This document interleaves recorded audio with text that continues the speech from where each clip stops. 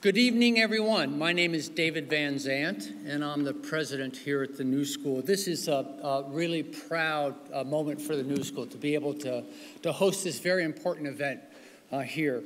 I first want to extend a personal welcome from the New School to Governor Jerry Brown, Governor of California, and also to Dr. Juan.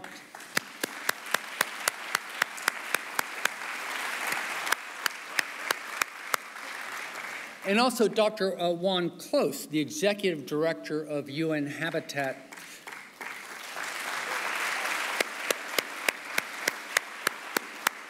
Dr. Close will be delivering a special statement from UN Secretary General Ban Ki-moon. I'd also like to welcome each of the mayors and city officials from all over the world that are joining us today. And I want to congratulate everyone who's involved with this on this very much historic signing of the Under 2 MOU, as well as your support for the UN's new Sustainable Development Goals. At the New School, we have many world leaders come to our campus and speak and meet our students and faculty, but I think never before have we collected or we've hosted a collective of urban leaders committed to such a critical common cause. It really is inspiring. And I think it's especially fitting at the New School, where we're engaged with our pressing issues of the time. Our students, who come from many of the countries that our mayors represent tonight, come to the New School to learn collaboratively how to create change, how to design solutions to very difficult problems, and how to harness their own creativity and knowledge and values to improve the world's cities. SDG number 11, I think, resonates especially strongly here at the New School. It is the commitment, and I quote, to make cities and human settlements inclusive, safe, resilient, and sustainable. So I congratulate and commend the organizations who have worked together to create this momentous event. The Sustainable Development Solutions Network, the Campaign for Urban SDGs, the Global Task Force of local and regional governments, and finally my colleagues here at the New School. In particular, Professor Shagun Morota. He has worked tirelessly to ensure that the New School has been engaged and visible in these important conversations and advancements, and I thank him very much.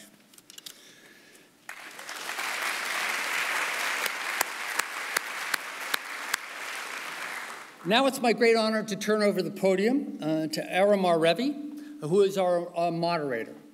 Ara is the director of the Indian Institute for Human Settlements, but probably more importantly, in 2006, he was a fellow here at the New School's India-China Institute.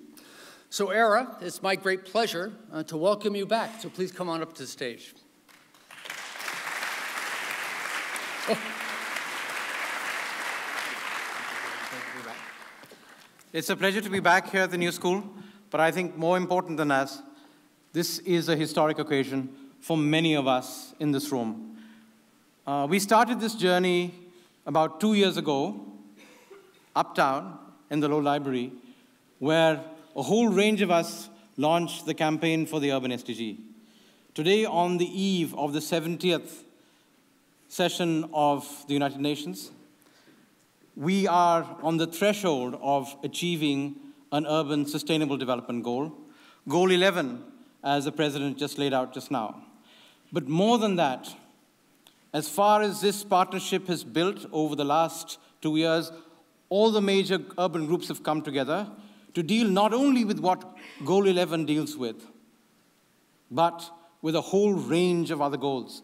Because the mayors in this room have shown us and have led us over the last many years to show that if we need to implement the Sustainable Development Goals, it's not only questions of resilience and transportation and sustainability that are integrated into Goal 11, but at least 11 other goals, dealing with water, dealing with education, dealing with health, dealing with energy, dealing with the end of poverty.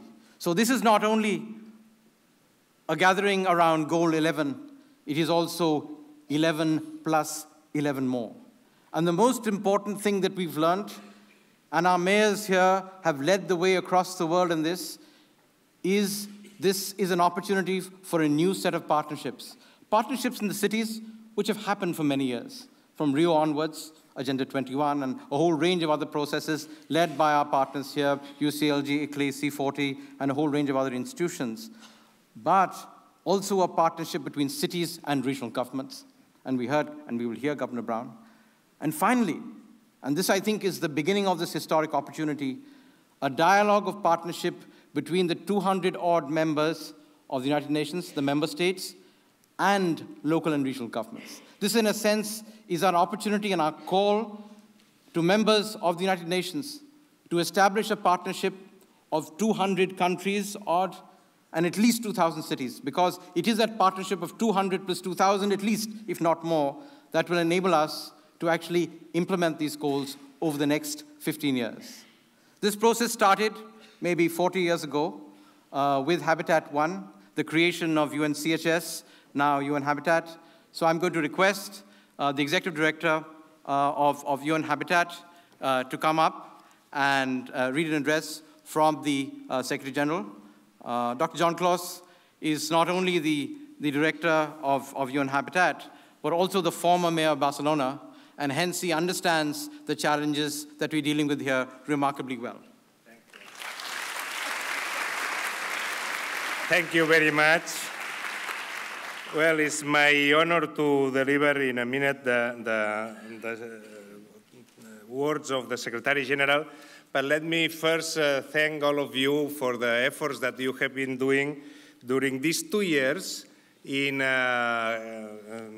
lobbying in the most nice sense in order to reach this Sustainable Development Goal, number 11.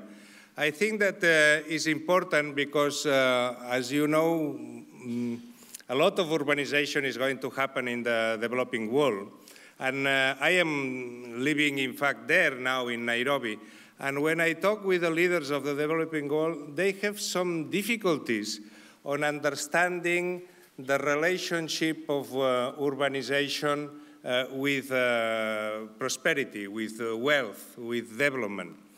They are more overwhelmed by the ailments of urbanization, problems, congestion, lack of water and sanitation, lack of housing, slums, etc. And such a pressing demand in terms of improving the conditions of the city in general diffuminates the fact that urbanization is a tool for development. It's an accelerator of development. And those countries do need development. And they do need acceleration of development. And for them to promote urbanization, good urbanization, productive urbanization, sometimes it's difficult to understand. Because whenever they are confronted with urbanization, they mainly face problems, difficulties, challenges, political, but also technical, economic, financial, etc. And we need to change this mentality because if we don't make clear in the forthcoming years that urbanization for developing countries is a tool for development, not just an accumulation of problems, the governments, they are not placing enough attention to how to design the cities in such a manner that they deliver the expected outcomes in terms of development. They are more worried about just coping with the problems than on addressing the real conditions which makes a city productive, which makes a city more able to generate jobs, which makes a city more able to deliver wealth. And I think that this is crucial. In fact, it's a change of paradigm in urbanization in the developing world, where, by the way, more of the 3.5 billion people that they are going to urbanize in the next 30, 40 years are living today. We now have an urban population of 3.5 billion, and we are going to reach 7 billion of urban dwellers in 40 years' time. And 90% more, 95% of this growth is going to happen in developing countries. And is there where are the basic needs of finding out the tools that make a city deliver the positive outcomes of urbanization, not just the negative. And I am very pleased, and I thank the chairman of the university that we are here in an academic house, forum, and I think that academia needs to provide us a lot of support also in analyzing what that makes a city productive. We already know what makes a city a disaster, but it's not as clear as it looks to find out what it makes a city productive and functional. And this is I think that the big question, the change of mind that we need to find out in our approach to urbanization. Fortunately enough, we have reached the goal of sustainable development.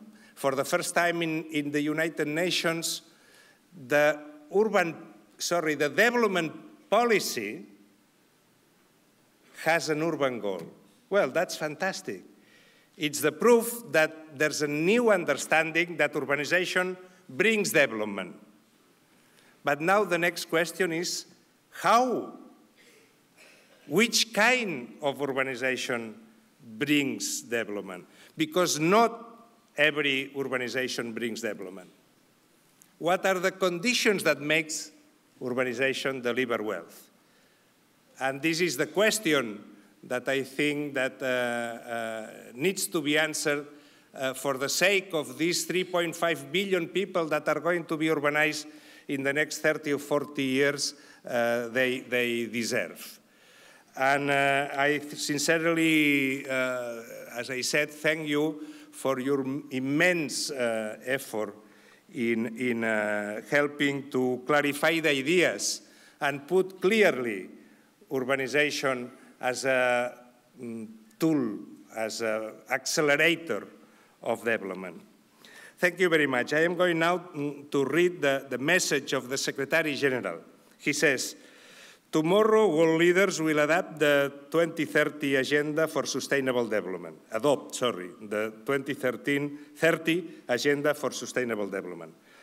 An inspiring framework aimed at ending poverty and building lives in peace and dignity for all in a healthy planet. The role of urbanization in supporting sustainable development is increasingly important. Cities are at the heart of many global challenges and opportunities.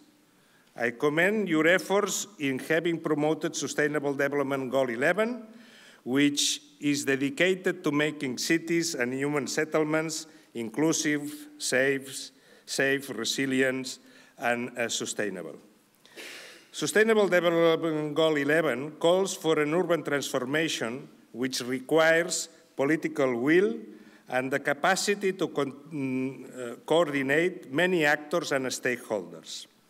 If cities join forces with governments, the private sector, civil society, and urban planners, they can become the hubs for climate action and sustainable development solutions. Mayors will play a critical role. They can use their local regulatory and fiscal powers to catalyze action. Most importantly, they can give voice to their citizens and advocate for well-planned cities that serve as engines of prosperity, innovation, and inclusiveness. I welcome the commitments that you are about to make.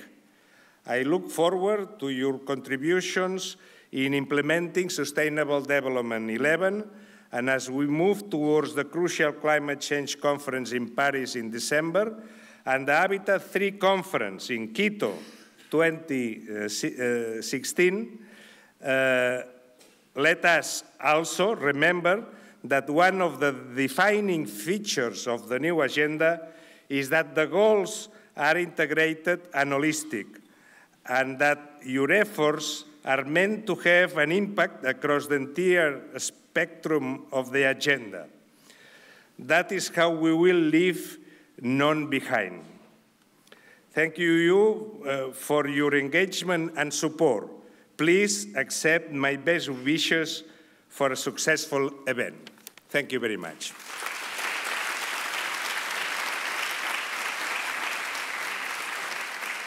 Thank you, Dr. Claus, for your remarks and the message from the Secretary General. I'm going to now invite Professor Jeffrey Sachs, one of the leading world economists who worked in this area, but also very, very important, continuity with the past, the creation of the MDGs, and he is the Special Advisor to the Secretary General for the MDGs, and the future, the SDGs, in some senses, have been critically determined by his role in helping frame that. So the Director of the UN Sustainable Development Solutions Network, Professor Jeffrey Sachs.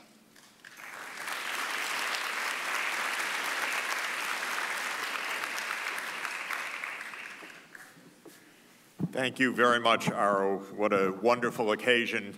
I just do want to correct one thing you said. You talked about the 200-odd countries of the UN, and I wanted to say they're not all odd. A few of them are. Ours is odd. But in fact, 193 member states will be joining together tomorrow to do what Pope Francis called on the Congress to do today when he said that we must redirect our steps.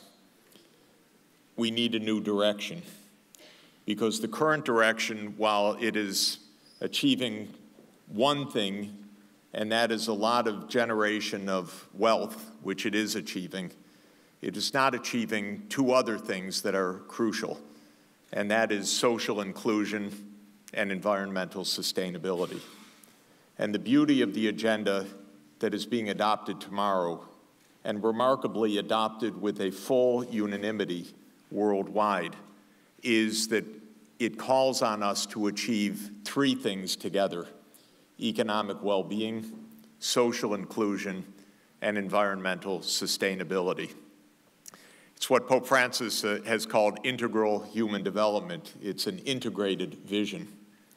And I mention Pope Francis not only because I think we're all in Pope mania right now, at least I am, with the Pope Francis arriving in New York and with the excitement of his telling the world leaders tomorrow morning that this is fundamentally a moral challenge. We're also here because the partnership that is being supported was actually launched in the Vatican on July 21 and 22. And in Pope Francis's presence and in the home of this gentleman, Bishop Marcelo Sanchez Sorondo, please.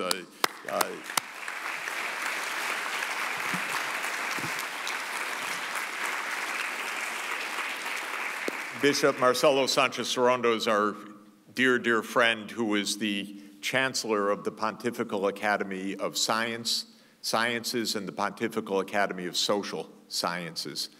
And in the great marriage of reason and faith of the Church, Bishop Marcelo is bringing the reason of world science to bear, and we saw the incredible fruits of that in Laudato Si, the wonderful encyclical. So on July 21, 22, mayors from around the world, many of them here, gathered at the Vatican. Pope Francis spoke to the assembly about the urgency of climate change, about the profound injustices of human trafficking and the other crimes of social exclusion that are being addressed in the Millennium Development Goals, and called on the leaders of cities and and states and provinces, with Governor Jerry Brown present and helping to lead that meeting, that all of you take on this challenge. As Araújo and as Jean-Claude have emphasized, and as Secretary General Ban Ki-moon just said in the statement, taking on SDG 11, which was the campaign that many of you led, to have an urban sustainable development goal, is not about one goal. It's about the place of cities in all of the goals. So you're taking on the challenge of sustainable development. That means you're taking on the integral vision of development, of economic, social, and environmental challenges. This is, in my opinion, the most important thing we can do now. We celebrate today. We will be in joy tomorrow. We will marvel at the world coming together on this agenda tomorrow evening. And then Sunday morning, the work starts, or Saturday morning, I should say, the work starts after we agree. We have 15 years to achieve very ambitious goals, but they're ambitious in part because they have to be. We've lost time, we've waited a long time, our backs are to the wall, or if you want another better metaphor, we're at the edge of the cliff on climate change, and so we're going to have to act quickly. I want to say to Governor Jerry Brown, who's been a leader in this effort for decades, and to Mayor de Blasio, my mayor, who is leading very, very strongly and vigorously, and to the mayors here who are assembled because you're committed to this, thank you for your leadership. We depend on it. We support you in every way we can. The UN Sustainable Development Solutions Network that I'm honored to direct on behalf of Secretary General Ban Ki-moon stands ready and eager to work with all of you on all of the technical solutions, with your universities, with your think tanks, to help solve very complex systems challenges that we're all going to face in the coming years. But it's your heart and your vision and your leadership that we count on. Thank you very much.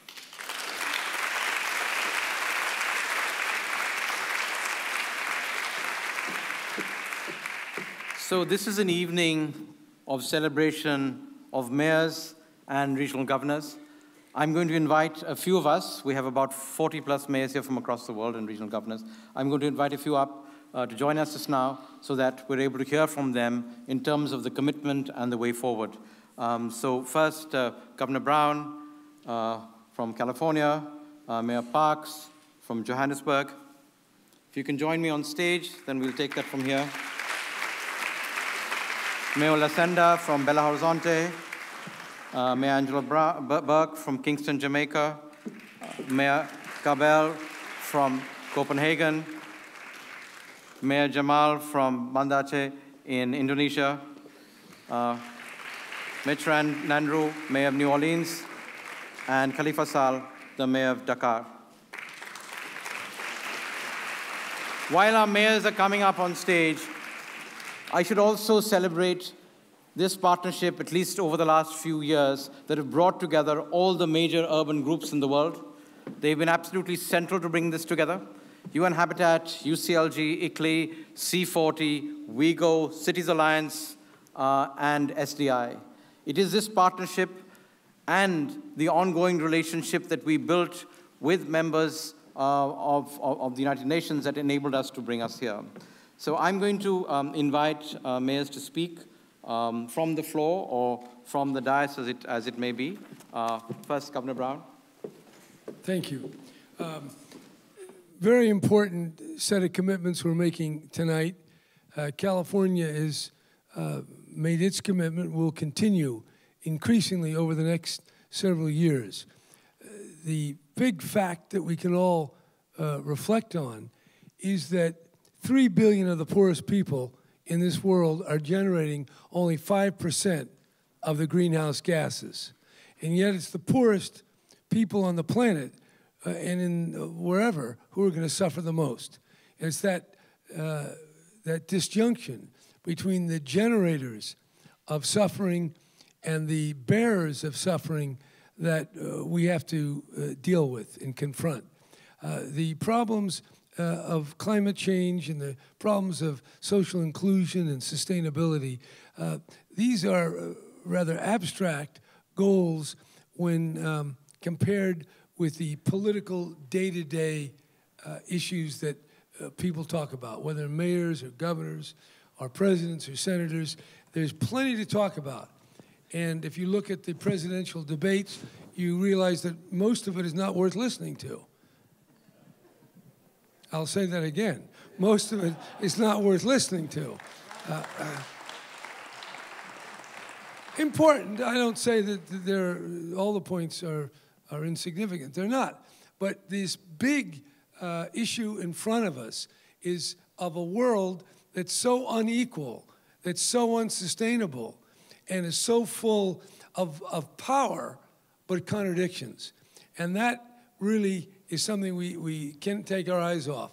The doomsday clock, which is a measurement of the threats to humanity, of weapons of mass destruction, has now been moved to 3 minutes to doomsday, 3 minutes to midnight, for two factors.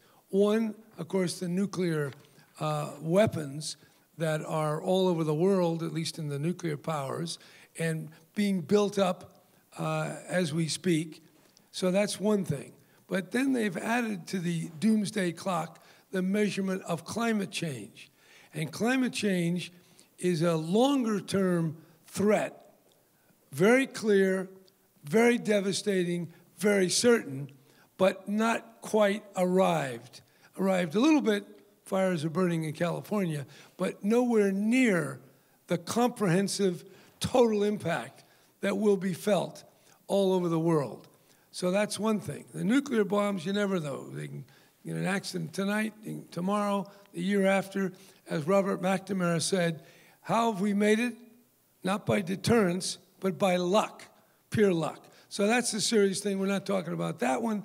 I can't do much about that. But when it comes to sustainability and environmental protection, social inclusion, and creating a prosperity that can be spread, mayors can do something about that, governors, academics, and all the people that are in this room.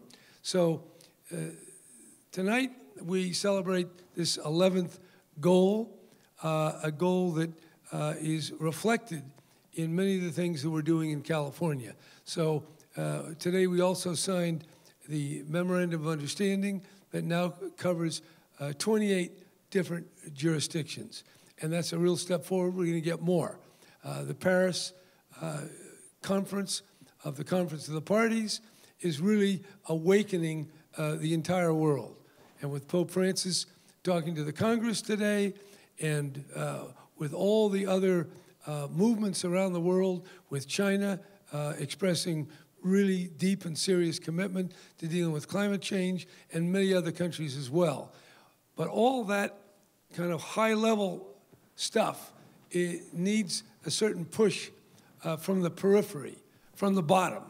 And the grassroots has to ignite the spirit of change, spirit of sustainability, and the spirit of inclusion. We're a long way from that. In fact, when I read these goals, it's daunting. That's all I can say, because I've been around politics for a long time, and just to do any of this takes heroic efforts.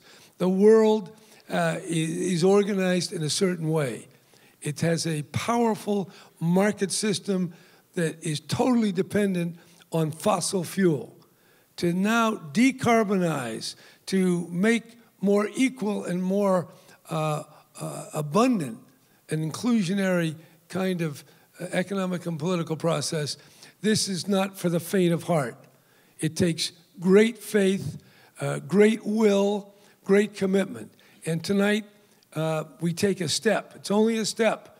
And the path forward, if we're going to make it, and there is a question of whether we're going to make it or not, will depend on many, many events and commitments, such as we're seeing here tonight. So I don't in any way want to speak glibly.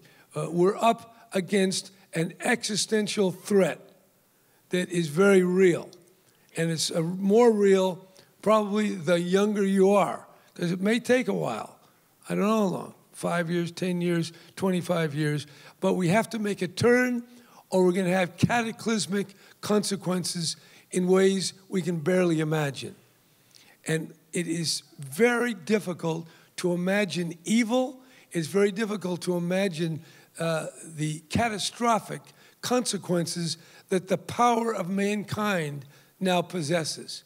But if we can summon that imagination, then we can mobilize the will and the political action, starting right at the city level and moving upward to the national and international level. That is the significance of what we do tonight, to mobilize against the near inevitable, but certainly we can prevent it with this kind of effort and imagination. But I don't want anyone to feel too comfortable tonight, because there's no basis for comfort. There's real threat out there, and there's real blindness, and there's real complacency. And it's only going to be if enough people, including my friend standing up in the back, can generate the political will, can we really make the turn. And it's a turn to decarbonize our modern economy and do it in a way, well, just to do it will take tremendous political change. And we tonight dedicate ourselves to that objective. So thank you very much. Thank you, Governor Brown. That was a very important wake-up call of the difficulty that we're going to face over the next 15 years to try and achieve what we're trying to do here. Those of you who are on cell phones and connected to the internet, you'd see something that's come up on screen. That's a link out there. This is not a commitment only of leaders, of cities and of regions. It's a commitment of citizens across the world. So please click in there, and you can also register your commitment to this process. This is being, it's been widecast to people across the world, so we're expecting people to log in and do that from across the world. The next, I'm going to request Mayor Park Stow, the mayor of Johannesburg, one of Africa's great cities, with a tremendously difficult legacy. It's been 20 years since apartheid planning was over, but he's dealing with that challenge both on the employment side and absolutely in the area of climate. So, Mayor Park Stow. Thank you. Thank you very much, and good evening to everybody. I think, of course, to join everybody in welcoming Goal 11 as a particularly important step in the development of the Sustainable Development Goals, because it places city development, city strategies, and the issues that we're dealing with in our cities firmly on the agenda, not only from an agenda point of view, but also an ability for us to continuously evaluate the progress that we're making in the context of our cities. For us as African cities, it's particularly important as we continue to face high levels of migration and urbanization, and in many ways, as the city of Johannesburg, we are attracting an estimated 10,000 people every month who come into Johannesburg in search of opportunity. Many of these people are young people. Of the 4.8 million people that are in Johannesburg, we estimate that the majority are young people, with an estimated number of 1 million young people who are not in employment, not in education. So the young people are facing the greatest brunt of poverty, unemployment, and inequality in our city. But in many ways, we think about it not only in the context of it in terms of the challenges that we confront in our cities, but say to ourselves, how do we turn this into a dividend? How do we reap the rewards of the demographic dividend of having high levels of urbanization, but also a highly youthful population? And the ability to take advantage of that could set us on a different course to prosperity at the back of a city strategy that's informed, that's focused, and that's being implemented. And we developed in the city of Johannesburg a growth and development strategy that is a long-term plan and vision for our city to build a city that is resilient, a city that is sustainable, and a city that is livable. But in that context, then said, what are the key outcomes of the city strategy that we need to achieve. But because of a lack of time, I won't go into the details of the strategy, but almost highlight some of the programs that we are implementing as a means of trying to take advantage of what we call the demographic dividend that we can reap from what in many instances people would consider challenges that African cities are facing. We have built a partnership with the private sector, which partnership is focused on ensuring that within a period of 12 months, we're able to target 200,000 young people and match them to opportunity. And this matching to opportunity is about matching these young people at the most basic level, for some of them to employment opportunities, for some of them directly into enterprise development opportunities, some of them directing them in the field of taking advantage of an initiative that we've taken from the US on massive open online learning and the establishment at the back of our own infrastructure of a MOOC program that we're driving in the city of Johannesburg, so that we move beyond thinking of cities within the limitations of what we do as cities, but say, how can we direct young people into educational opportunities? We've also built partnership with our local universities to enable and facilitate access to a different range of opportunities that are there in our city, and the ability to match them to the partnerships that we're harnessing with the private sector. So in many ways for us, that's about creating an inclusive urbanism that takes advantage of the reality that there's this hunger for opportunity amongst young people, and we could be able to create access for those young people into these opportunities. We've also developed a program that we aptly titled Josie at Work, and it's about a community co-production model that is not only at the back of municipal infrastructure investment initiatives, but also together with our partners. I spoke about our partnerships with the universities. So as part of overcoming the digital divide that we experience, we've said that we would employ, and in fact currently are training 3,000 young people whose task it would be over the next few months to overcome digital literacy programs in our city. Go into communities and teach those people who do not have access to the internet, who have not engaged with the digital revolution, of the opportunities that are there at the back of digital platforms, and then be able to take advantage of the Wi-Fi hotspots that we're creating. So we're really saying, how do we enable and facilitate this level of inclusion? But if you think about it in the context of a South African city, and in the context of any city, in fact, space and access to inclusion from a spatial point of view is very important. The South African city is designed for exclusion. It is designed essentially for separation, segregation, and marginalization of black people who would be living in the outskirts without adequate access to the urban amenity and opportunities.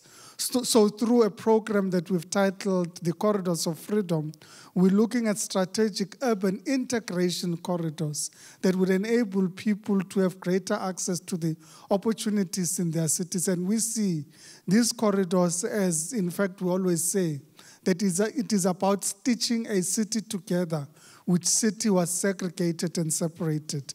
How do we bring people closer to opportunity and opportunities closer to people, and use space as the mechanism of doing that, but also drive it at the back of an integrated urban mobility strategy that enables ease of access into our city. And I thought that it might just be, without going into the details of all the other programs that we're initiating and implementing, an opportunity now to almost sit back and say we've reached the point where in the next 24 hours or so, there would be agreement on what is an important milestone for city governance. It is a period for us to reflect and say, how far have we come, but also an opportunity to say, how do we then harness these partnerships, not just with local South Africans, but with an international network of organizations for us to overcome the development challenges that we confront and to create inclusive urbanism in the South African context and in Johannesburg in particular. Thank you very much.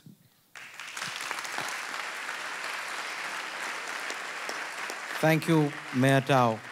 One of the interesting things that one notices is that in conversations in the United Nations, most of it is focused on challenges and problems.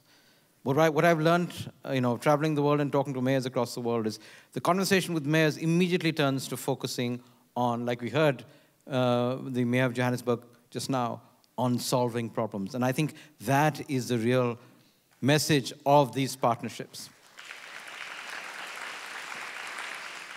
Next, I'm going to invite the mayor of Belo Horizonte, Marcio Lacerda, to speak. He's a twice-elected mayor of the city, and he has got a tremendous reputation as being one of the best mayors in Brazil. Mayor Lacerda. It'll come on. You just speak. What? Take my mic.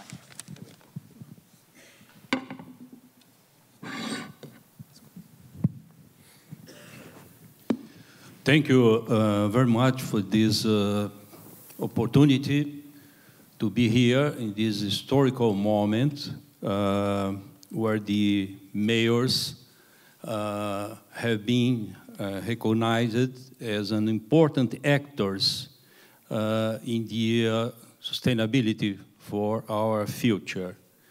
My compliments to the General Secretary Ban Ki-moon, Jeffrey Sachs, and my congratulations also to the Governor of California for this leadership.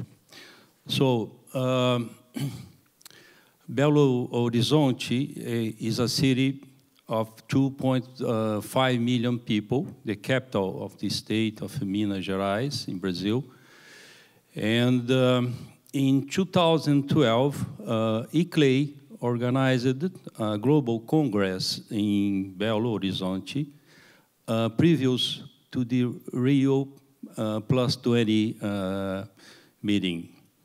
And there, more than 400 cities from 70 countries worked together during 5 days to prepare the mayor's participation in Rio +20. And we made a document to address it to Ban Ki-moon, General Secretary.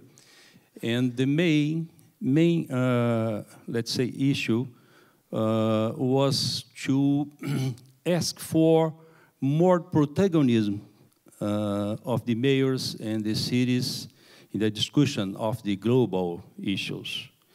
And fortunately, we are now in the center of this discussion, and this moment,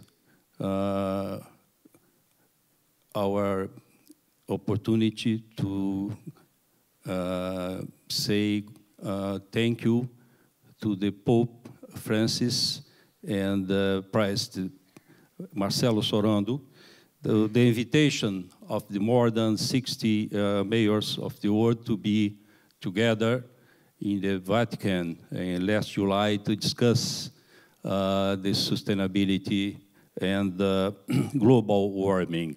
So, I'm also president of the National Front of Mayors in Brazil. There are associated to this organization around 150 largest cities in Brazil. And we organized each 2 years the largest meeting in Brazil regarding sustainability. The last meeting in April this year, we had the participation of around 10,000 people, more than 500 Brazilian mayors. And we are very, very committed to organize our city plans involving the SDGs. In Belo, we worked for the MDGs and with a good results. And our city was chosen by the UN as a pilot city involving one observatory. And I'm very, very confident that the new SDGs will be a very, very basis to organize our strategic plans. In our city, we are just now revising our strategic plan for 2030, made in 2009, just to include the SDGs. So I'm very happy and honored to be here in this moment. This represents a new area for the cities, and certainly we will work together very hard to give to our population more life quality. Thank you.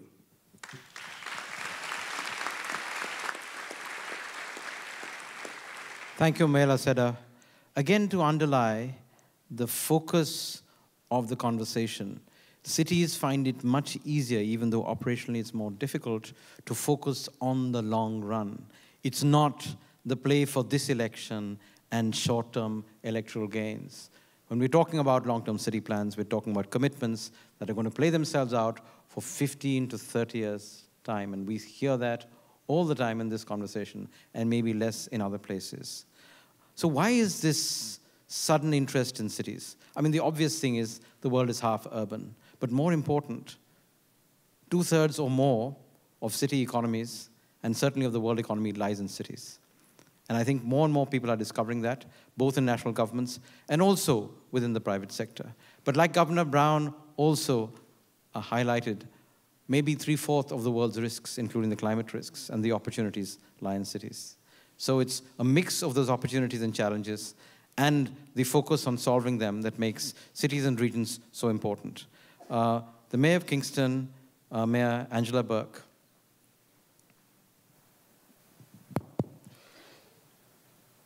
Good evening.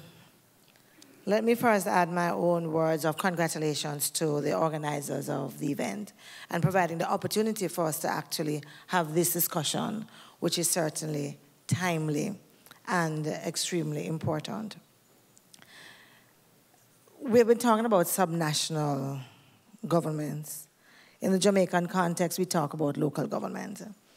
And I think part of what we have to remember as we have our discussion is that we are all at different places in our countries in terms of the independence and the authority of local government.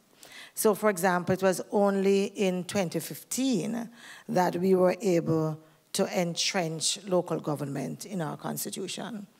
And what that meant was that we now had a certain level of certainty and independence, because prior to that, with the simple stroke of a pen, because a decision was taken at the local level that central government didn't like, local government could have been dissolved. A municipality could have been dissolved. When you have that level of uncertainty, it is often difficult to make bold decisions. And so it's good to talk about bold decisions, but we also have to look at the context in which these decisions have to be made. So we have carried a good fight, and it's now entrenched in the Constitution. It is with a series of laws that have all not yet been passed that would, for example, have a basic requirement of an actual strategic plan for the municipality. Persons might say, but how could a municipality function without a strategic plan? Well, we've been doing it for years. But it is now a requirement. And it comes at a good time. It comes at a good time because as we discuss the SDGs, it also means that some of the areas that before probably would not have been a focus, we actually have an opportunity to do that. Having said that, the national plan and vision that we speak about in Jamaica, which we just call Vision 2030, actually is very similar to the goals and the intent that are outlined in the declaration of the city's commitment to the 2030 Sustainable Development Agenda. It reflects, we speak of the common good of all humanity, and it reflects our most basic human urges for harmonious cooperation, peaceful settlements, and whereas Vision 2030 speaks of Jamaica as a place of choice to live, work, raise family, and to do business. So as we have this discussion, Jamaica is also at a significant turning point in terms of our economic reform and the conditionalities of the IMF agreement, which is a constraint for many of what we would want to do. Also in terms of our development priorities and the foundation of sustainable growth, which would be our priorities. And although the actions of the government have resulted in reduced unemployment, the figures are still far too high, and in particular among our youths. Our challenges have been exacerbated, certainly during the last year, by what some have termed as one of the worst droughts in recent times, leaving areas within the agricultural sector almost decimated. We have had basically no choice, therefore, than to focus on finding solutions. We have been concentrating on how to ensure that our farmers survive this drought, how to live having water every 3 days. We have been focused on looking at where we have invested so many resources with our catchment tanks, but where rain no longer falls. And so rain is falling on the other side, where there are no catchment tanks, making distribution of water an extremely difficult task. But our 4 national goals are mapped into 50 national outcomes. And as I said before, these fit into the Sustainable National Development Plan that we have. And it also forms the basis of the work that we're doing in Kingston. In 2012, when the current administration, which I lead when we took office, we thought that with limited resources, one of the best things to do was to make sure that we invited participation and that we promoted a participatory approach to governance. When you have scarce resources, you have to make use of what is the greatest resource that you have, which is our people and the ideas and the experience and the expertise that they have. In fact, in one of our first town hall meetings that we had, the news media made such a big deal about the discussion between the citizens and the municipality, thinking that the world was coming to an end because persons with passion were arguing for what they wanted and placing on the table the issues that were of importance to them. It has taken us quite some time for persons to understand that these are not quarrels. These are passionate conversations, and that it is indeed passion that drives our priorities. And that's how we come to understand what consensus is.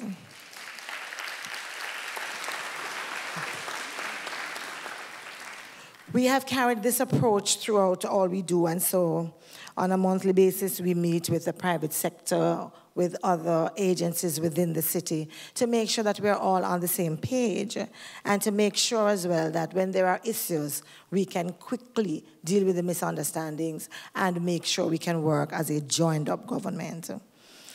In the city, we have established a youth task force. That too is part of that participatory thrust, and the idea is to identify a group of young people whose task it is to look at the city and what's happening at their own lives and to say, what can the city do better in response to the needs of our young people?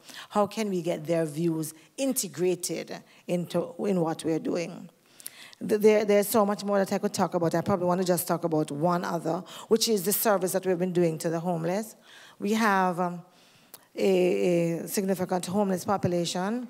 Some of them are deportees, whether they are from the United States, from Canada, from the UK. They come home as individuals with really no roots in Jamaica, although they are of Jamaican heritage, and they have nowhere to go and nothing to do. And they become a burden on the state. And so part of what we do, and we have been able to garner funding from a number of sources, including from the EU, to set up a halfway house where we're able to help them to integrate into society. We also, for years, have had individuals who are mentally challenged. And back in the days, people never talk about individuals who had mental challenges. They were kind of hidden and in the background. And what we have been able to do quite successfully is a number of individuals are now being treated at home instead of in our institutions. And those that still remain on the streets, we're able from time to time to remove them from the streets, to take them back to the shelter, make sure that they're taking their medication, that they have a bath, and that they're able to be fed. When we spoke a couple months ago about how difficult it was for individuals to just feed people on the street, we were taken to task. The church said, this is what we do. How dare you try to regulate the service that we offer to the poor? We have brought them in, we have had the conversation, and we explained to them, when you have sites where individuals are able to come and be fed, they can be tested, they can bathe, they can eat, they'll be able to take their medication. When you just feed them around the street, what happens when you go is that they come right back there, and it becomes a problem. And so what we found is that building that partnership, it has been working. And the results are far more than we probably would have thought in the beginning. So I guess the one point I want to leave is just how important it is to build that participatory approach to governance. Thank you.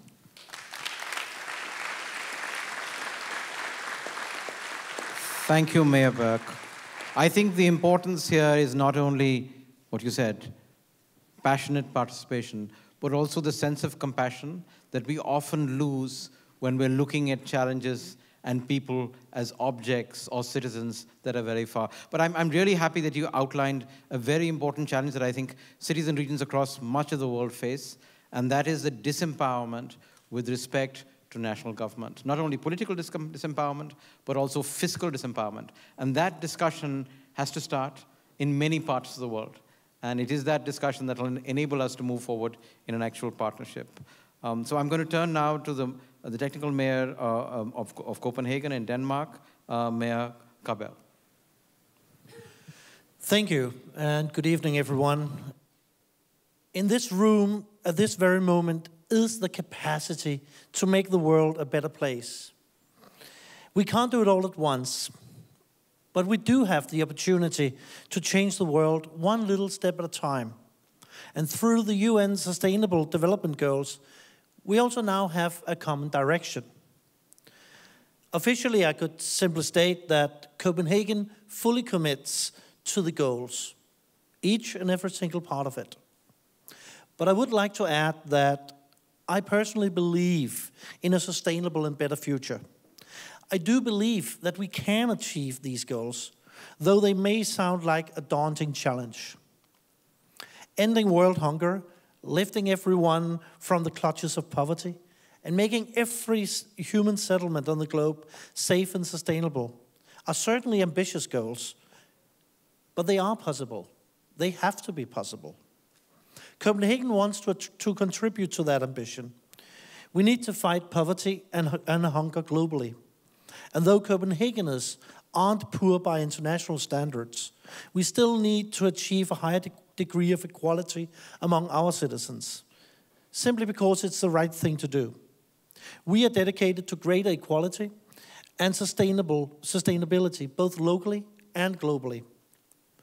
The 2030 Agenda can achieve this dream if we commit to making the future of today the norm of tomorrow, by making the pioneering thoughts our common mindset. This will be our new drivers for sustainability, taking over from Local Agenda 21. We are taking the first step today by committing each other, by looking each other straight in the eyes and promising that we will make the world a better place. As simple as that. I believe that cities play a central part in these plans because we have an access that no one else has, a direct access to our citizens. We do need governments and international bodies like the UN, and in our case, the European Union, to create a framework where we can act. But in the end, it's up to us to create the change needed. And I say this because we so rarely remind ourselves that when we get bogged down in the oftentimes slow-moving reality of it all, we need to remember that we are making the world a better place. There is the one goal in particular directed straight to us, making cities and human settlements inclusive, safe, resilient, and sustainable. To me, it's obvious that a city I would love to live in, that's a city that is, of course, inclusive, safe, resilient, and sustainable. That's not an abstract goal. That goal is simply the description of a good city. The way we go about achieving our goals in Copenhagen is to focus on the solutions that give us more than one output, by engaging our citizens in the right choice, and by making the right choice the best option, the easy option, and by making sustainability living a bit more tangible. In Copenhagen, we are dedicated to becoming the world's first carbon-neutral capital by 2025. That is an ambitious goal, but I do believe we will get there. But when we try to reduce carbon emissions in transportation by promoting bicycles, for instance, we aren't just reducing carbon emissions. We are also making the traffic safer, so kids can take the bike to school by themselves without parents worrying a bit. So we try to make the green choice the easy choice, so that people don't have to think green in order to be green. They simply have to choose the easy way out. Obviously, I know that, though I'm a bike-loving mayor, the bicycle can't change the world in itself. But they are one of the small steps that we can take to minimize our impact on the planet and remind ourselves how many benefits there are to a sustainable lifestyle. It is one of the many small steps towards a better world. When we clean up our harbor, we're not just making our city more in tune with nature. We're not just creating a sustainable area for fish and marine life. We are also providing Copenhageners with a place to swim. And by doing so, we remind them of the importance of clean water. We remind them of the importance of living in a sustainable environment. There is no doubt that in Copenhagen we need to change the way we consume. We consume way too much in what is possible in a future world. We need to be reminded of what sustainability really is. We are trying to do that, one small step at a time.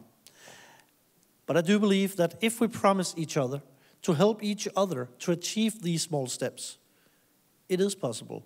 We can change the world. Thank you.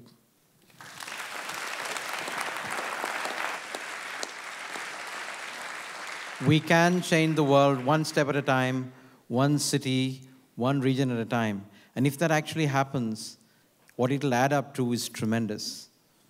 600 to 800 million new jobs over the next 15 years.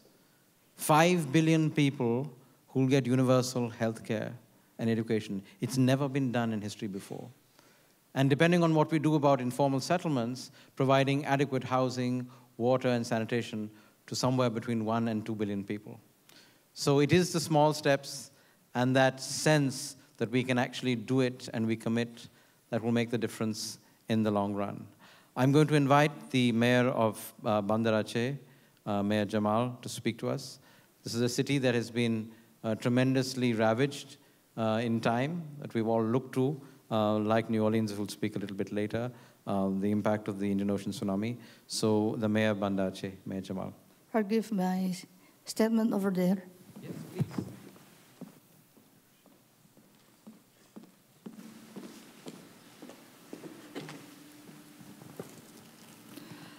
Assalamualaikum warahmatullahi wabarakatuh. Good evening, ladies and gentlemen, honorable guests, and distinguished speakers. I am delighted to be able to attend and to address this high-level forum. I wish to reflect on how important to have a set of viable and definite goals for development. The set of viable and definite goal for development. The definite goal help us to understand the issue.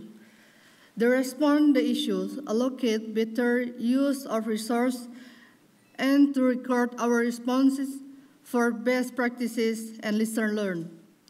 We are aware that urbanization is a global trend, and shortly we will find ourselves dealing with urban issues more frequently. Economically, cities will become more important part of the economy entities. Pressure to provide human and safe human settlement will soon become one of biggest challenges in sustaining the development and sociality. We will need to acknowledge the faster social value change in the due course. The biggest question to us is, are we ready for those? Cities are hopes, and at the same time, the hopes are fragile. Cities have scarce resources and severely exposed to rapid climate change, disaster risks, and increasing human needs for service. Cities must overlay the roadmap of sustainable development today. Challenge must be addressed. Urban public policy must be strong and future-friendly. Local entities must be powerful enough to play their role in the urban setting. Values must be cultivated, and discipline must become the main source of energy for sustainable development. During the UN conference on disaster risk reduction that took place this year in Sendai, local authorities and national government recalled the need to strengthen their teams to better cooperate on this matter, mainly because local authorities are the first level of response when a disaster happens, whatever the place and the country it occurs. We from UCLG and UCLG ASPAC call for or through localization of the new development agenda, localizing action in planning and in preventing the risk. Localizing action in the post-disaster recovery should be an essential part of the new agenda. The government of Banda Aceh commit to involve actively in the overall process, and I pledge my commitment to transform Banda Aceh City as one of role model for resilient city in the planet.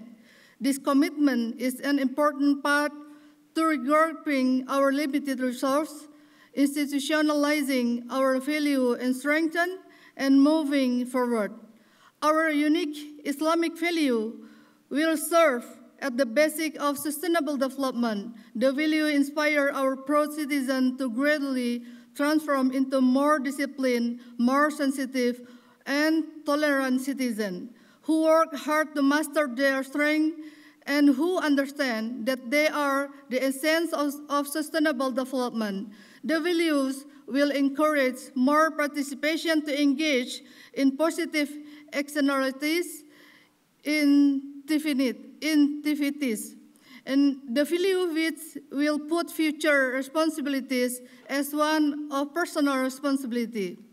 One of the basic articles of our faith as a Muslim, the majority in the city of Banda Aceh, is that we shall be the blessing or rahmah for the whole earth where we all belong. So we believe that we should have one heart for one and only earth. I will also wish to encourage the forum to set up a city resourceful repository, bringing up all accessible knowledge available today for city government learning process. Networking is always the key of success in carrying such noble ambition.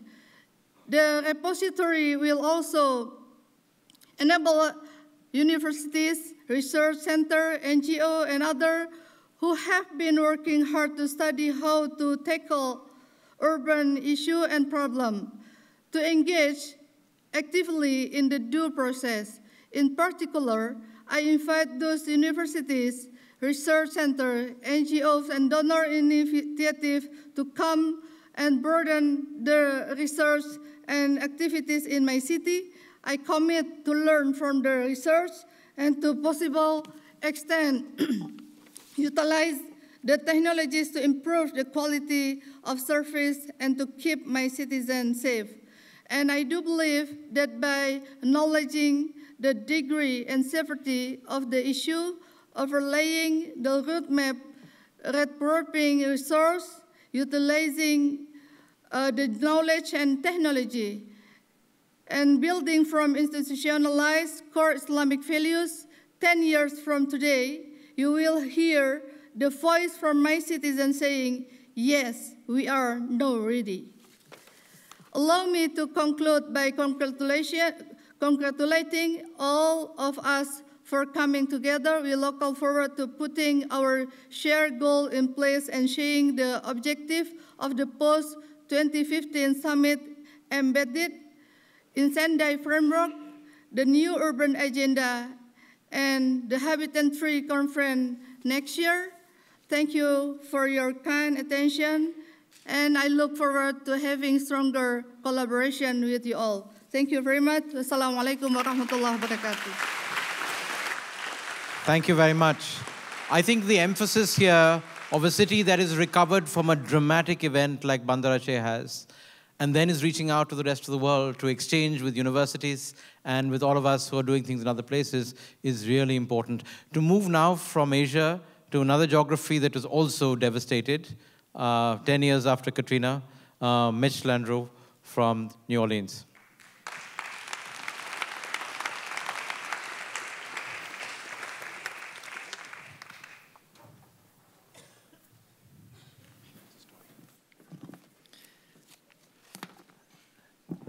Good afternoon, everybody. Thank you, Dr. Sachs. It's so nice to be with you, Jeffrey, and to Bill de Blasio and his entire team for arranging what I think is going to be a very hectic week for everybody that's here today, Governor Brown, and to my fellow mayors from across the world. As was said, last month we commemorated the 10th anniversary of Hurricane Katrina. It was one of the worst disasters in American history. It was, in fact, a man-made disaster. 1,800 of our brothers and sisters were dead. Over a million Americans were displaced. 1 million housing units were damaged. After the federal levees broke, 80% of the city of New Orleans was underwater. The stories that all of us saw are really seared in our souls. You saw the rushing flood pulling people under. We had survivors that were trapped for days with little or no help. Hundreds of people were on rooftops in the blazing sun that you could almost feel through your television screen. Thousands of American citizens were crowded on the steps of the Superdome or on the pavement in front of the convention center. Floating, bloated, dead bodies were on the streets of America, an amazing sight that I don't think people ever thought that they would see. And in that moment, it all converged for us. A veil had been lifted, and it revealed a very ugly and very scary reality that people had not contemplated before. It revealed a very simple fact that we are all vulnerable, that our problems from neglect to poverty, to inequality, environmental degradation, disrepair of our infrastructure could actually destroy us if we did not really change. So there's no other city in the world that really understands the importance of the Sustainable Development Goals more than the city of New Orleans, because we have lived it and we have physically and in a very, very personal way felt the pain. Because those that died were our brothers and sisters and our mothers and fathers, our aunts and uncles, and in some instances, terrible stories of fathers losing touch with their children who slipped into the water, never to be seen again. Indeed, for us, Katrina, and after that, showed us very simply that necessity really was the mother of invention. And in order for us to survive, we literally had to find another way. Now New Orleans has gone from literally being underwater to one of the fastest growing cities in America, with thousands of new jobs, new industries, rapidly improving schools, rising property values, new, stronger flood protection that are going to reduce the risk from hurricanes that we know are coming more frequently, are going to be bigger, they're going to be stronger, and in some instances, unavoidable. Our work is particularly aligned with Goal 8 of the SDGs, which reads, promote sustained, inclusive, and sustainable economic growth, full and productive employment, and decent work for all. So Bishop Marcelo Sanchez Serrando, who's with us in the audience, Bishop, it's so nice to see you. I'm going to talk about the Pope in a minute, but all of the SDGs are surrounding what the Pope spoke about today, and that is its focus on people. And so New Orleans, as wonderful as we are in so many ways, continues to have the same very serious challenges that every city in America has. Too much of America and the world is a place of great inequality. Thousands don't have the skills and the education to get a good job that provides for the sustainability of our family. And if you don't have a good job and you can't sustain a family, it's hard to sustain a community or a civil society. Let me just give you an example. In the city of New Orleans, 52% of African-American men are not working. That lack of hopeful opportunity is the root of many, many problems. And we can't leave anybody behind. So in New Orleans, we have sought to do things that make a difference. We have raised the minimum wage for city employees to $10.10 per hour as part of our economic opportunity strategy that we've designed. We've designed intensive programs that can create pathways to prosperity where people can be recruited, trained, and connected to good jobs that exist or that are being created. A reentry for many of our ex-offenders that are involved in a system of mass incarceration is another priority that I have in what I call the NOLA for Life program, where we want to make sure that those leaving prison can find a better pathway and have a second chance. As it is said, the race is not given to the swift, nor the battle to the strong, but to those that endure to the end. And we should think about that often. No matter the past, anyone who works hard and takes responsibility should be able to get a good job that supports a family and that creates generational wealth. Then we will stand on the shoulders of those that came before us. From there, Goal 11 of the SDGs is also very important. It reads, make cities and human settlements inclusive, safe, resilient, and sustainable. Because for the first time in history, more people live in cities that don't. And this is both a huge multi-layered challenge and a big-time opportunity for all of us. In New Orleans, we're taking a lesson on sustainability from the Dutch and the Netherlands, learning to live with water, using things like permeable pavement and water plazas. We're also rebuilding smarter as one of the largest residential solar cities in the United States, with high sustainability standards for public buildings like schools and like libraries. At the same time, we're also investing millions in new streetcar lines and transportation, bicycle lanes in the city's core, and we're seeing progress on the big urban issues from housing blight, violence, homelessness, and healthcare access by building primary care centers and, of course, new regional centers of excellence to sustain people's health. There's also Goal 4, which is ensure inclusive and equitable quality education and promote lifelong learning opportunities for all. So the most important development that we have seen in New Orleans since Hurricane Katrina is a complete refocus on how we educate our children. The pathway to prosperity absolutely goes through the schoolhouse doors. And now we have a new, unique system of almost exclusive, autonomous, public charter schools. Our kids are learning. Before Katrina, 62% of our students went to failing schools. Now that is down to 6%. Before Katrina, only about half of our kids graduated. Now the graduation rate is up to 73%. Fewer kids are dropping out. More kids are graduating. More are enrolling in college. And the amount of money that they're getting to go to colleges has increased exponentially. This is a big deal. New Orleans schools are improving faster than anywhere else in the world. We have spent a combined $1.8 billion on new buildings to build dozens state-of-the-art 21st century knowledge-based schools. We have opened 20 of them now. Another 15 will open in the next 2 years. For those of you that have not had the chance to listen to His Holiness's speech to Congress, I would ask you to do that.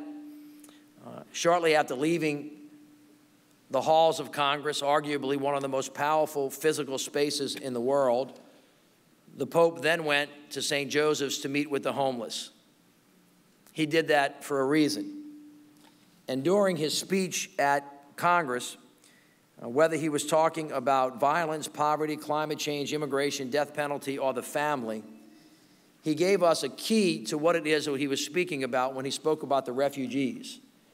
And he said, and I paraphrase, "Do not be daunted by the number. You should not see them as a number. You need to look into their face and see them as a brother and a sister." He spoke to us, of course, from the perspective of we should treat others as we would want to be treated. What you do to the least of us, that you do unto me. And began to speak of us about reorienting everything that we do, not by virtue of looking at the institutions and whether or not people serve institutions, but remember that institutions were designed to serve the individual, the people, the families, and in that way, orienting ourselves to create sustainability wrapped around the dignity of the human being and the familial institutions that make us strong. And so I commend what it is that he talked to us about today, and of course he'll speak tomorrow at the United Nations to the world as well about reorienting everything that we're doing. And of course, Jeffrey, that is exactly what the Sustainable Development Goals are designed to do. And so I would say to all of us that we should actually have faith and hope. If anybody in the United States of America in the year 2000, Governor Brown, said that we were going to have an African-American president or bishop, a pope that was a Jesuit from South America, the world would have laughed. They would have said that that, in fact, would never be possible.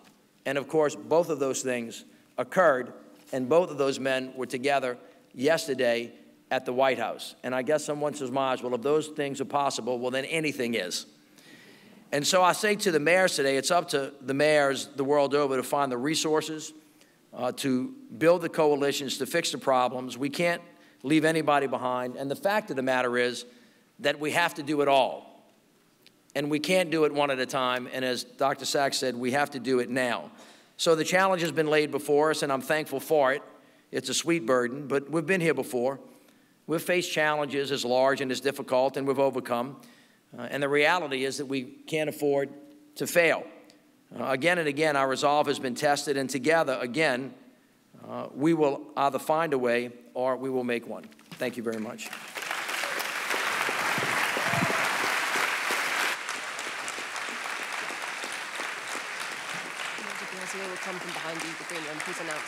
We will find a way or we will make one. I think that's one of the more powerful statements that I've heard today and for a long time. This is really the spirit, I think, of mayors across the world. Unfortunately, it took the experience of Katrina, and I would imagine that for many of us across the world, we should be able to reach out exactly for what Bishop Landreau has said without having to go through the experience of Katrina and be able to link goal after goal, like he said, education, health, food, water, energy. We have to do them all, and we have to do them at once.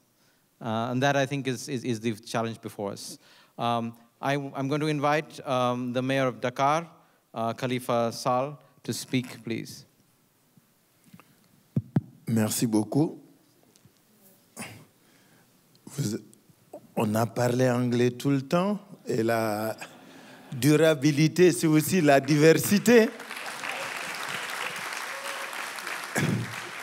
Nous avons fait l'effort de comprendre l'anglais. Je vous invite à faire l'effort de me comprendre en français.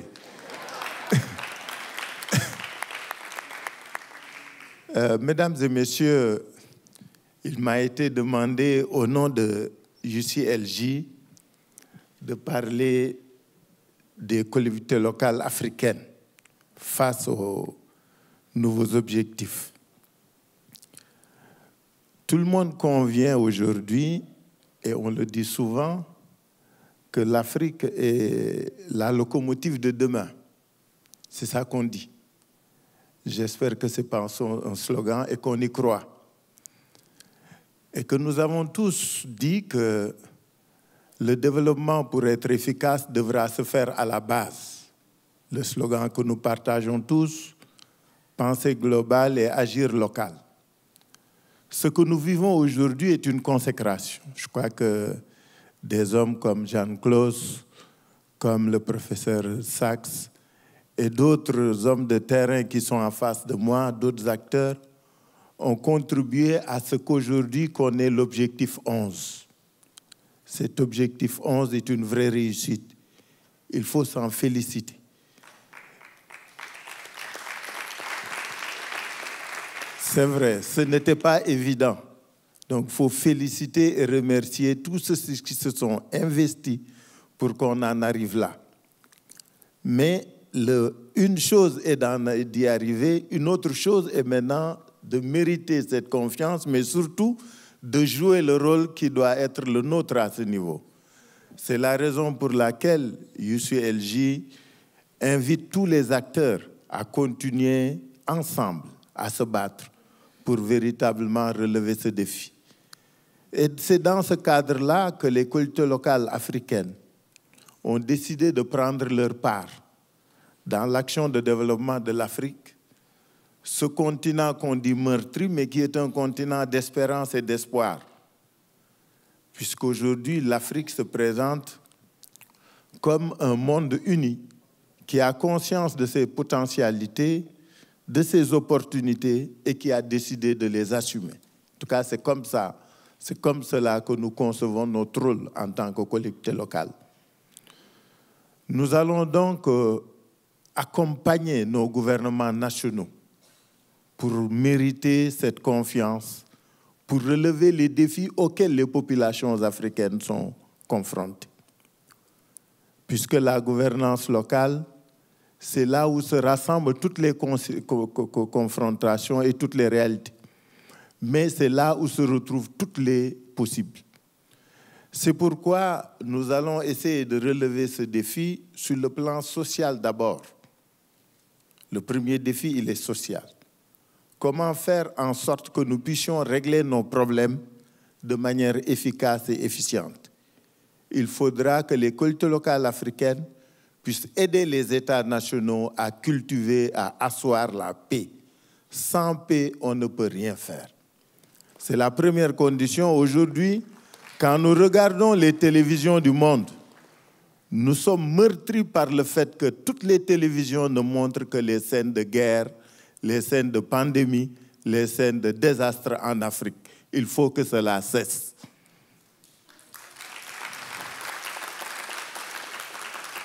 Et pour ce faire, il faudrait que les collectivités locales et la gouvernance locale africaine s'affirment. Nous avons pendant 50 ans vécu dans une politique de dépendance vis-à-vis de l'extérieur.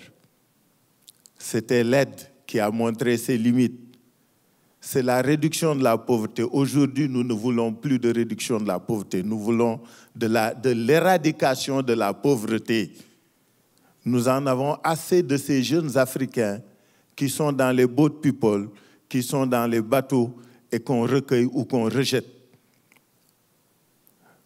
Nous devons donc conduire une politique sociale africaine qui prenne en compte l'éducation, la santé, le chômage et l'emploi. C'est ça la réponse que nous devons donner à ces populations éprouvées et pourtant qui continuent d'espérer. Le deuxième défi auquel nous sommes confrontés pour réussir toujours ces objectifs de durabilité, ce sont le défi économique. Nous sommes un continent riche. Nous sommes un continent où l'investissement est le plus rentable. Mais malheureusement, nous sommes le continent de toutes les urgences. Nous avons des déficits en infrastructures, des déficits multiformes. Nous devons compter sur nous-mêmes pour les combler. C'est bon d'être avec les autres, mais il faut arrêter la politique de la main tendue et collaborer avec les autres, construire des partenariats d'égale dignité. Que l'Afrique compte sur elle-même, sur ses ressources, sur ses enfants, avant de s'ouvrir aux autres. Je crois que le développement économique de l'Afrique dépend d'abord de l'Afrique elle-même, mais ça ne doit pas être des discours. Et c'est pourquoi nous nous réjouissons des premiers pas qui sont actuellement faits à Addis Abeba, avec cet objectif 2060, ce programme 2060, qui va consister à construire le développement de l'Afrique de manière durable avec tout le monde. Le troisième défi, c'est le défi de l'environnement. De ce point de vue, l'Afrique s'interroge. Les autres se sont déjà développés. Ils ont pris leur part de pollution. On nous demande de nous développer sans polluer ou de moins polluer. Je ne veux pas faire de polémique, mais je veux partager cette question qui est essentielle. Quand un pays prend une centrale à charbon, on dit c'est polluant. Quand un pays utilise un diesel, on dit c'est polluant. Quand un pays africain. Comment devrons-nous nous développer en utilisant de l'énergie propre, mais moins chère, c'est-à-dire accessible? C'est en cela que nous interpellons la communauté internationale. Nous sommes prêts à y aller, mais il faudra y mettre les moyens.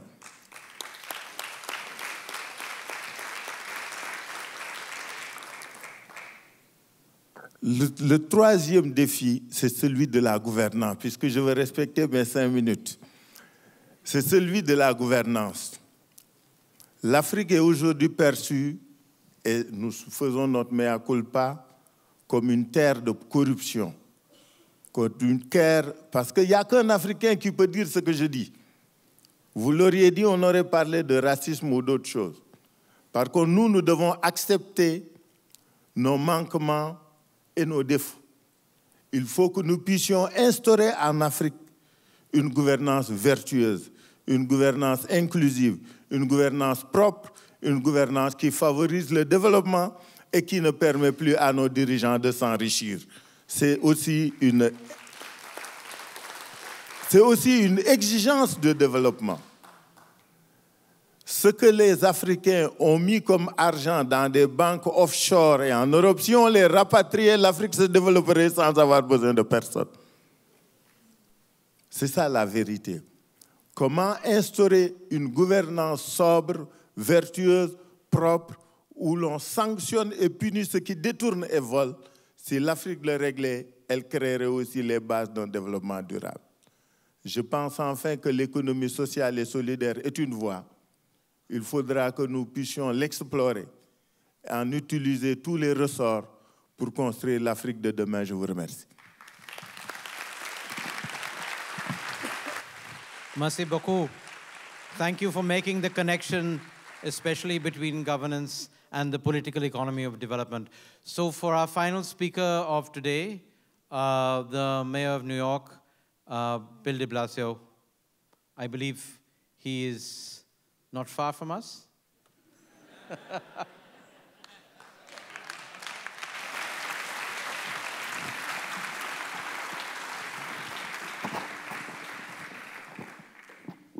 I just flew in from St. Patrick's Cathedral, and boy, are my arms tired. The Americans in the room will understand that joke. Thank you very much, Aramar. Thank you. Everyone, welcome. Everyone, welcome. So many wonderful leaders and thinkers and activists from around the world. I actually did just come here just moments ago from St. Patrick's Cathedral and had the opportunity to hear the first remarks by His Holiness Pope Francis here in New York City. And I will speak about his extraordinary relevance to everything we're talking about here today. But I will also tell you my favorite line I've come up with this week. I said the greatest voice for justice and morality anywhere in the world, Pope Francis coming to the greatest city in the world, New York City, is a match made in heaven. trying out new material here.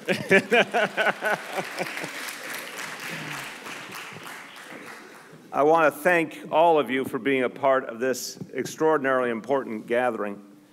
I have to say a thank you, a deep thank you to Jeff Sachs for all the leadership he provides.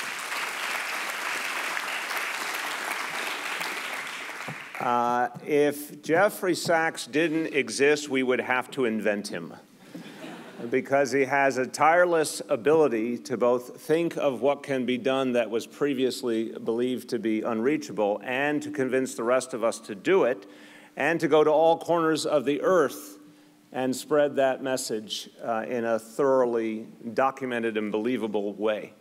So, Jeff, thank you, because we need leaders like you, and we have one. Thank you so much.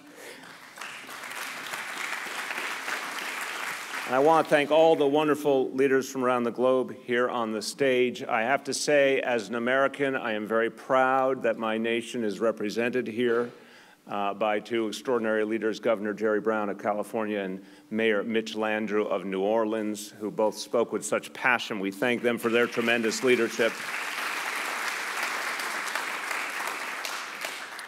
And Mitch, when you tell the story of New Orleans, it grips us all, because what your city went through, sadly, was the eye-opener and the wake-up call for so many of us, both in terms of climate change and the injustices we face in our economy as well. And the two came together so tragically in your city.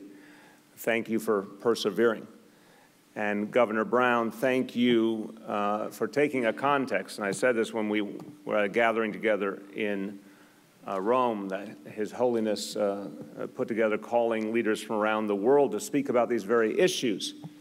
And I said that Governor Brown, with the largest state in the United States of America, has set the pace and shown us all that we can and must reach higher in terms of goals for fighting climate change. And if California weren't doing it, I say this as a New Yorker, and Governor Brown knows it's hard to find a lot of humility among New Yorkers, but I will exhibit some here and say if California weren't doing it, we wouldn't be anywhere near as far along as we are as a country, and so many of us in other parts of the country wouldn't be making the progress we are. So giving credit where credit is due, thank you, Governor Brown.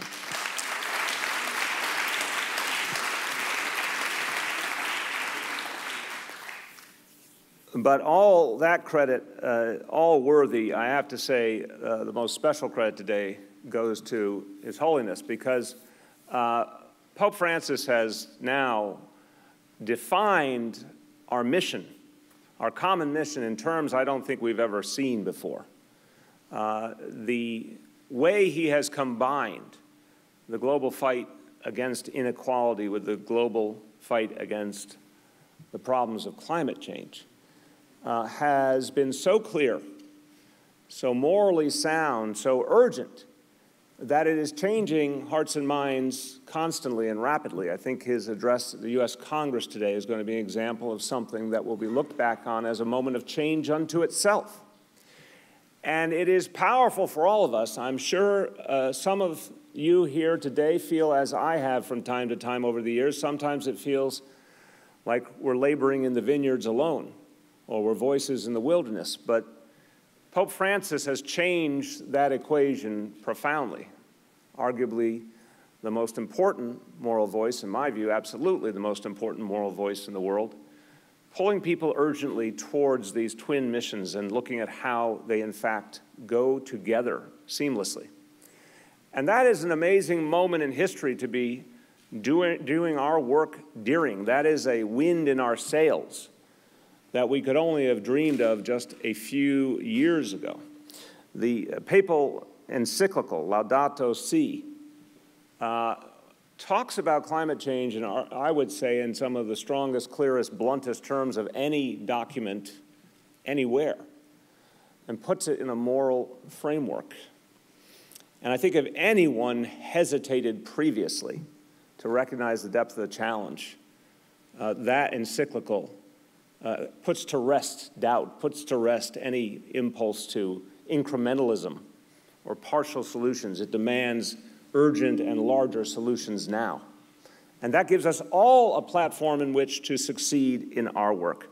Look, today is a great example.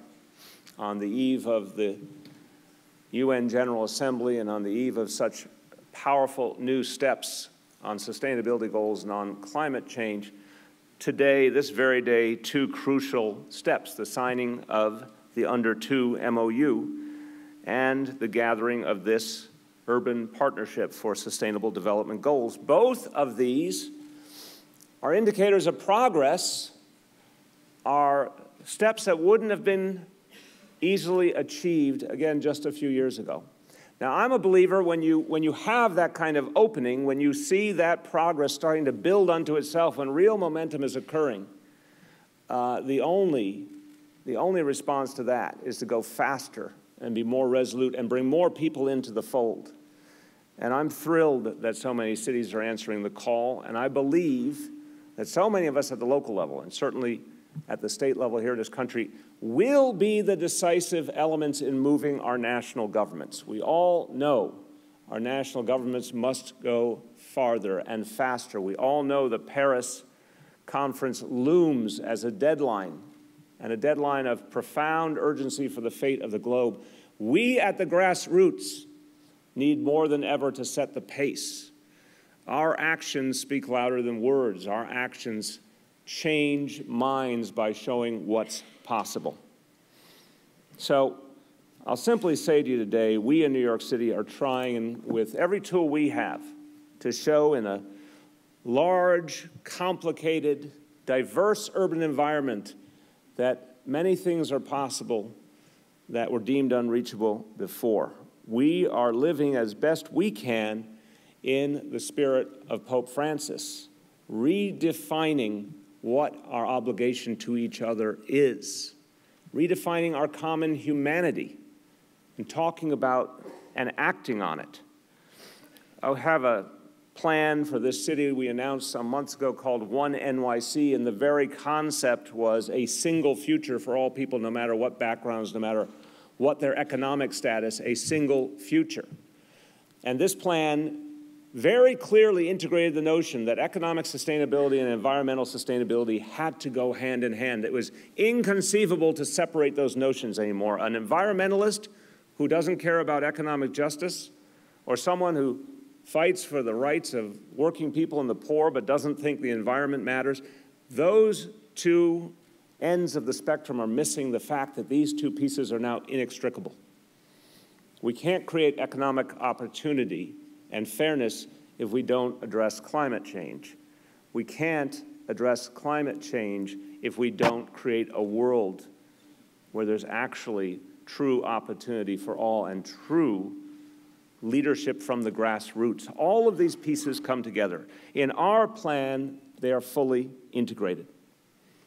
And it fits so much of the vision that you see in the Sustainable Development Goals. We said, as an easy juxtaposition, we said we would not have a city that was economically strong and environmentally weak, or environmentally strong and economically weak. We said we must achieve a strength on both pieces of the equation. So, for example, in this city, where sadly 46% of the people in this city of 8.5 million people live at or near the poverty level. That is what the Great Recession yielded in this city. We said that we wanted to lift fully 1/10 of our population out of poverty, 800,000 people out of poverty over the next 10 years. That was necessary to have a truly sustainable city. And equally, we said that we had to reach the standard of an 80% reduction in emissions by 2050, or we weren't a sustainable city. And we also believe that if we could take those two goals and bring them to life, we could help put the wind in the sails and momentum into the efforts of all our colleagues, just as they do for us, that we would set a new standard. And our national government and other national governments eventually would have no choice but to try to keep up, because the people would more and more demand it. I fundamentally believe this. Every time we make progress, the people lead us. They take that progress and then they demand more. And they lead the larger society in the right direction. When we talk in this city about retrofitting all our public buildings in the next 10 years. There's tremendous popular support. When we talk in the city about what we've done, doubling the number of solar installations in our city, we know that people want it. They understand that we have to be sustainable. They understand what's happening to the earth. Sadly, extreme weather has taught people all they need to know about climate change, and it's given them the urgency that sometimes national leaders don't have. So I'll conclude with this. I think it's a tremendously optimistic moment, despite all we're up against. I think there's so much to latch on to now to build our progress. The good work of all my colleagues gives us hope. The fact that we are gathered together in common cause gives us hope. The fact that we're on the verge of great progress at the United Nations gives us hope. The fact that the greatest moral voice in the world, Pope Francis, is calling us to action gives us hope. It is a profoundly hopeful moment. In that moment, our job is to dig deeper, work harder, go farther, listen to the voices of the people more intently, take that urgency and put it into action. We're only a few months from Paris. I know we will look back and say in these months, so much that would determine the fate of the earth was acted upon. If we do our job right, those actions will add up. The sum total will be sufficient.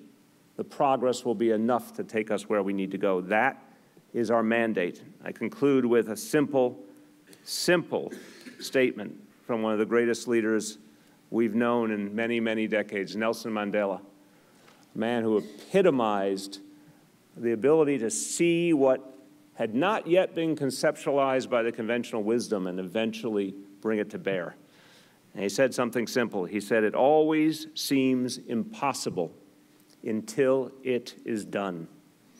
I look forward to greeting you all in December when it is done. Thank you.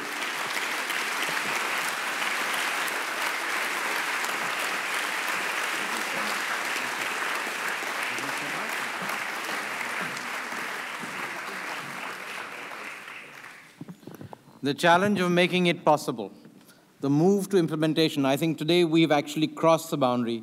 The MDGs were about poor people in poor countries. The SDGs show us very clearly, as the Mayor of New York has showed us just now, that it affects everybody everywhere. The SDGs are about the integration and the implication for all people everywhere.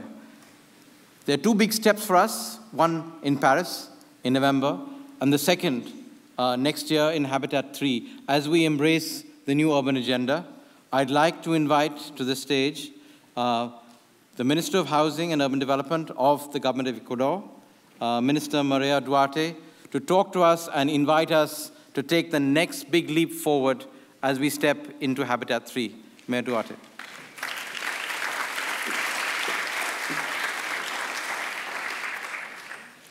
Hello, good evening. Mr. Jeffrey Sachs, Director of the Sustainable Development Solutions Network, thank you for this invitation. Dr. John Claus, Executive Director of UN Habitat, Mr. David E. Van Sant, President of the New School, distinguished representatives of local governments here present, ladies and gentlemen. I would like to thank all the institutions for the organization of this high-level event, which highlights the importance of a strong partnership between national and local governments, academia, private sector, and civil society.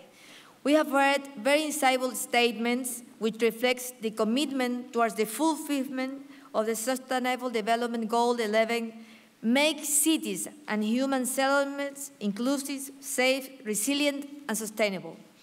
In this line, the government of Ecuador seeks to achieve urban development through efficient public policies that promote social inclusion in order to eradicate poverty, promote equitable redistribution of resources and wealth, and foster adequate decentralization processes and balanced territorial management. We think we have the clue for all of that. It's our political regime. Our constitution is based on the ancestral vision of Andean peoples called summa causae in our native language, what means living well, buen vivir. Paradigm change in how we conceive human beings and their integration with the collective and the nature. Different development model based on achievement harmony with nature. Clear restriction while deficiencies in meeting people's basic needs remain. The needs of humans over everything will prevail. Dear friends, Habitat 3 will be the next milestone in the road to achieve sustainable development, given that it would be the first UN World Conference to be held after the adoption of the Agenda 2030 for Sustainable Development and hopefully a meaningful and ambitious agreement of climate change for the end of the year. It's my pleasure to forward the message from His Excellency President of my country, Rafael Correa Delgado, for all of you to visit us and participate in the current preparatory activities to the third United Nations Conference on Housing and Sustainable Urban Development, Habitat 3, in Quito, in Ecuador, from October 17th to October 20th, 2016, to build together a new urban agenda. We wait you all over there. Thank you very much.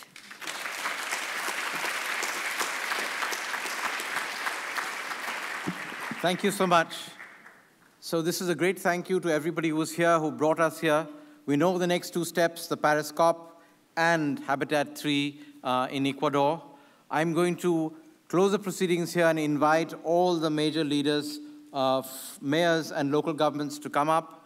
We're going to take a photograph of all of us together to mark this process. I believe, and I've been told that most people have read the mayoral declaration online. There's no need for us to actually read it out. And we will sort of sign it later downstairs. So if I can invite the mayors and leaders of local governments to step up here, we will now take a photograph that actually will record this very important event at the new school. So those of us who are on stage, if you can stay here and if the mayors can come up, please. It's okay, so you can just dump it. Yeah. That was great. That was fantastic.